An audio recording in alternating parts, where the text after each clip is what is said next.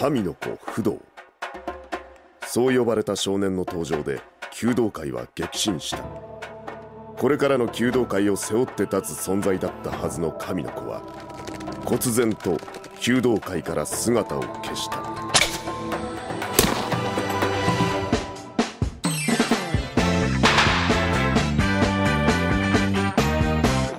俺の弓がどこにもないんだよ。俺たちは見てないけどな。くそ。立川君、これ。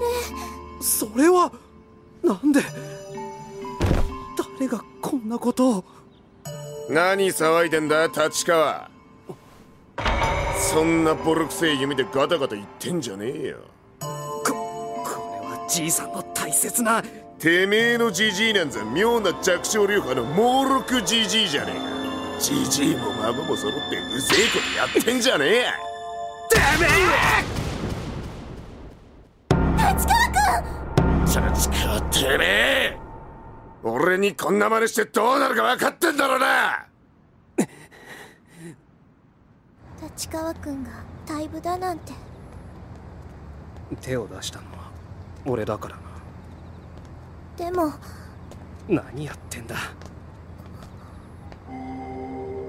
じいさんのためにもこんなことしてる場合じゃないのに、弓も折られて部も退部で俺は。立川君、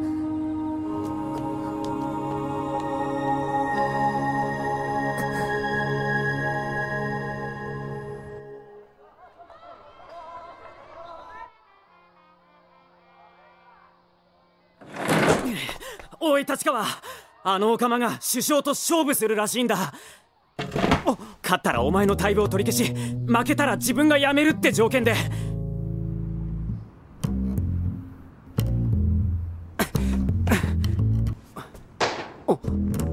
あいつ。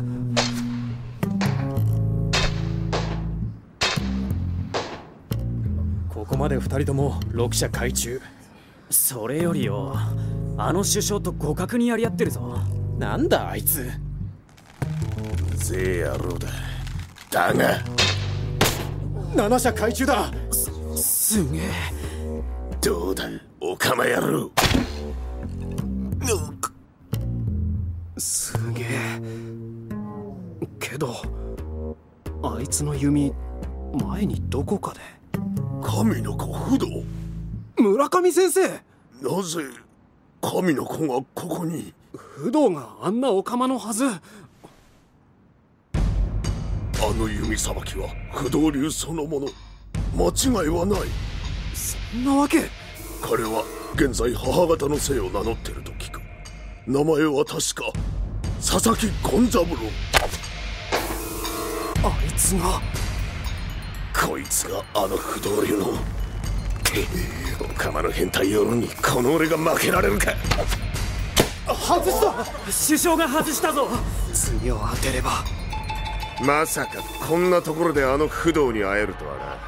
しかし不動家の恥だな。この変態オカマ野郎。てめえ何を。気にするなお前の。そうだ、決して惑わされることなくまっすぐに的を射抜く。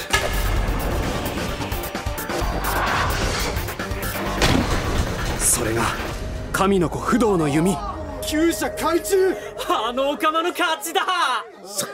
そんな。すっげえよ。お前があの不動だったなんて。なんで黙ってたんだよ。ありがとな。